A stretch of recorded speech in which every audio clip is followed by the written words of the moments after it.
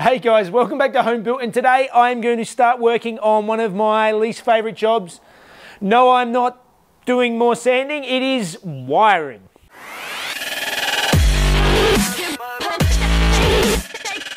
So to add to the pain of the job I have to do today by reinstating this wiring is the fact that I wasn't the one that took it out. I didn't pull this car apart, so I have no idea where all these things go. I've never pulled a Z apart before, so thankfully these old cars are relatively simple on the wiring stakes. If you came to a new car with no markings and stuff, I'd be completely lost.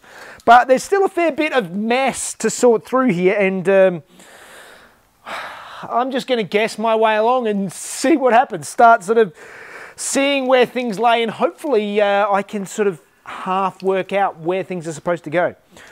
Yes, I am going to reuse the old wiring. I'm just going to test it, and if there are things that don't work, then I'll deal with it then.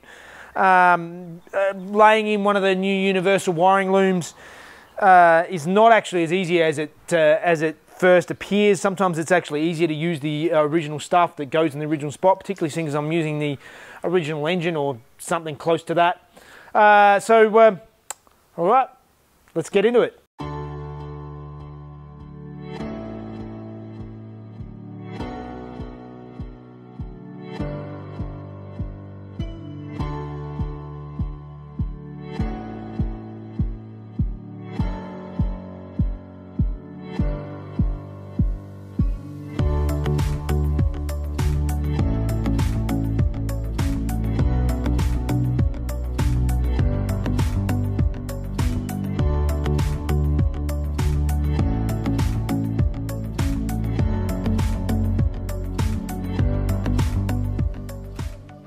All right, I've gone in and I've laid this rat's nest back in roughly where everything went.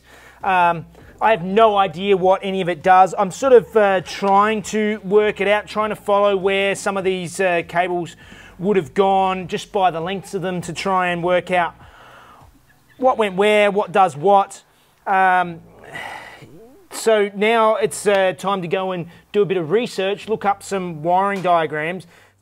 So I've just gone and done a bit of research, and I've managed to find this fantastic wiring diagram that somebody at some stage has remade from the originals, putting all the right colours and stuff in.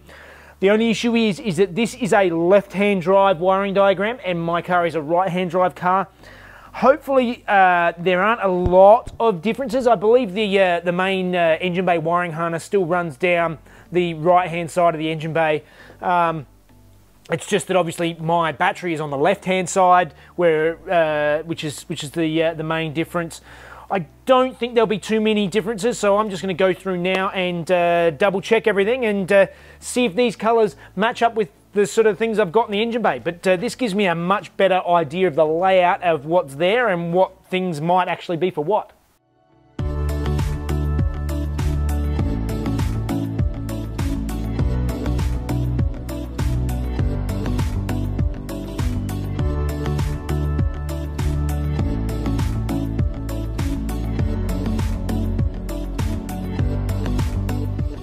Alright, I am much happier with what's going on here now. After using that wiring diagram, it was quite handy. I've now gone through and laid everything out where it's supposed to be. It's still a bit of a mess, but I will probably end up going through and tidying it all up later. Once I get the engine in the car, I can pretty it up. But for now, it's sort of roughly where it needs to go, and I can connect up what I need to and tidy things up, yeah, when it comes time to that.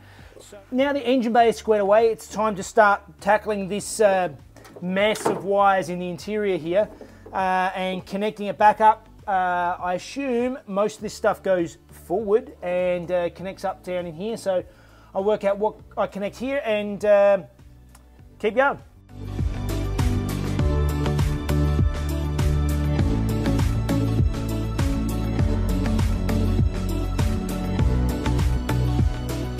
Okay, that wiring has gone together much quicker and easier than I was expecting it to, which is fantastic because I've been dreading it. How well it works is something yet to be determined. I can sort that out later. I'm not going to get super caught up with that side of things. But now what I've got to do is, the next thing for the engine bay is to fit the brake booster I went down to Super Cheap yesterday and ordered myself new brake master cylinders, new clutch master cylinders, slave cylinders, all the bits and pieces I need to freshen this system up. But I'm going to keep using the same booster. It's actually looks like it's in, even the rubber boot and everything on the back here all looks like it's in good condition. This just needs a bit of a scrub back and a bit of a paint to make it look nice. And while I'm at it, I'm going to go through things like the back of the headlight buckets and yeah, as I said, these little smuggler's box hatch things will all get a nice coat of paint to tidy them up. So let's get into that.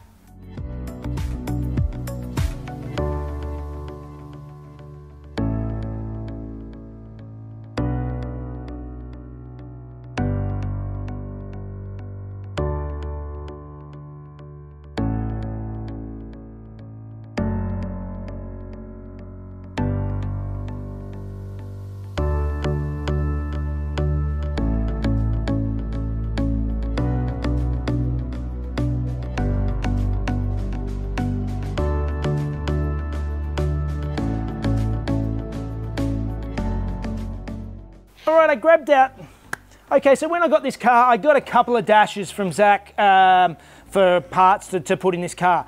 And I was getting ready to bolt this in because this dash is pretty much complete, ready to go, everything's bolted in underneath. And then I realized that this dash is not the same as this dash. This is obviously the early 240Z dash, which is what this car is. This is a later 260Z dash. You can see this center section, this one's sort of square, this one tapers up. The issue is that this dash is in really good condition. It's with a bit of a clean-up, it should be able to just go straight in the car, a lot less mess, a lot less fuss, and it's ready to go. This dash, somebody sanded it. It's pretty rough and nasty, and it's going to need covering or something. And also, at this stage, I don't have the glove box or the this center bit of the dash. I'm missing some bits and pieces. This did have gauges that came with it. Some of you may be able to tell me why. These are in these are orange, whereas the center gauges, the center bits are white letters.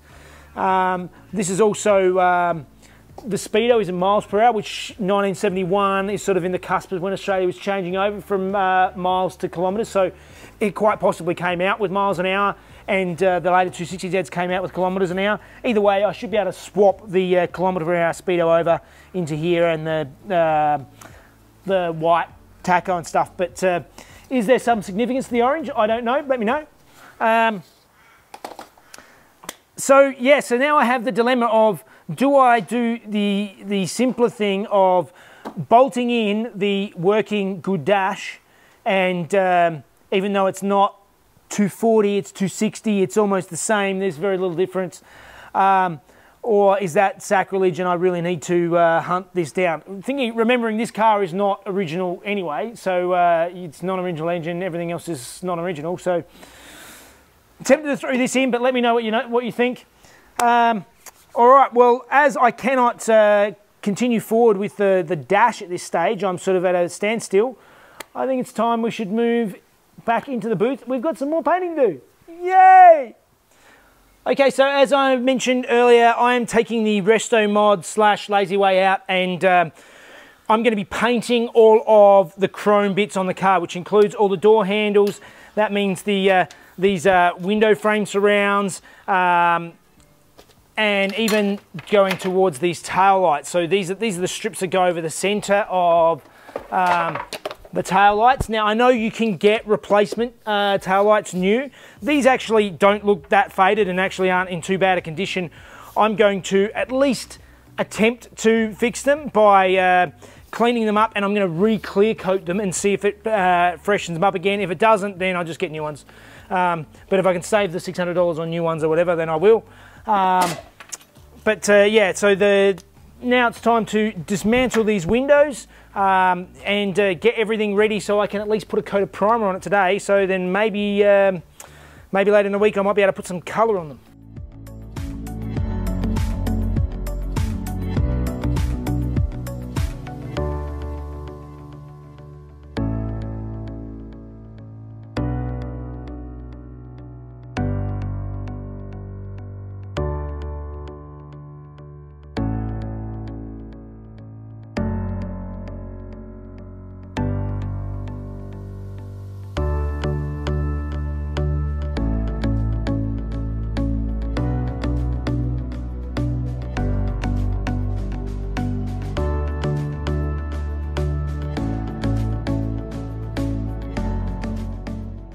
Okay, I'm all set up here, cleaned up, ready to go.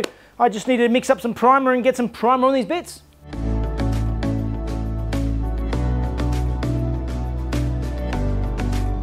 Okay, and all of the window frames, door handles and window winders and stuff have all got a nice coat of primer on it. So they will be ready to give a quick sand next week and put some nice colour. Most of these bits are going to be going gunmetal grey. Well, for a change, I'm really happy with the progress I've got done today. I think things have moved forward quite well. I've sorted out, at least I've got an idea about the wiring, what's going on there. You guys need to let me know about that dash. I'm seriously swaying towards just using the 260 dash. All right, well, that's definitely all I've got time for today, so that means it's time for Fun Facts with Mrs. Jeff.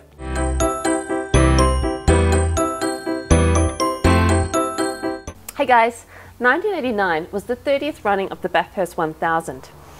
It saw Peter Brock take his 6th pole position, this time driving a Ford Sierra, and his first in anything other than a Holden.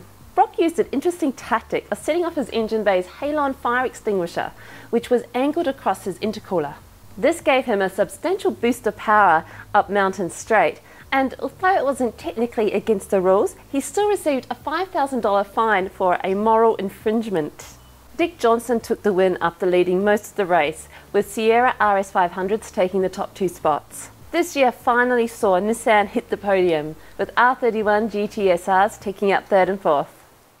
Today went really well. I was quite happy with the progress I made. As I said, I've ordered a bunch of stuff from Supercheap, so I'm just waiting for that to come in. So the brake master cylinders, clutch, a bunch of bits and pieces are still, I'm still just waiting to come in. So we are really going to be moving forward quickly on this car.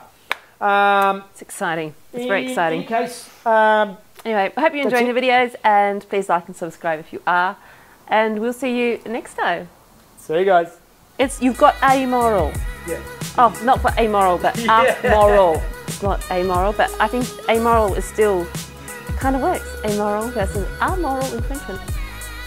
Don't be amoral, or you'll get amoral infringement. Sorry, I'm just gonna, anyway, doesn't matter. That's it.